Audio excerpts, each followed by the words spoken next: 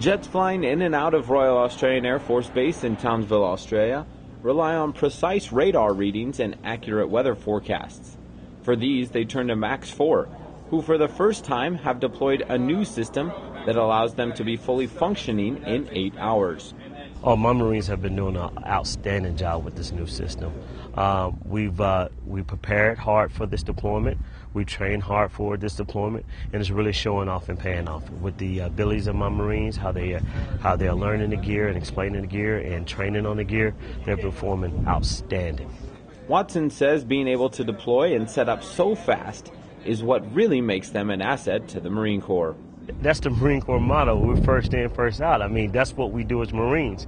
We're the first to fight, and that gives us even more firepower to get into the fight, get deep into the fight, and we're very mobile. So wherever the commandant needs us, we're able to get there and go. Watson also said it's been nice working with an ally that speaks the same language, but added it doesn't matter if they speak English or Chinese, MAX 4 is ready to go.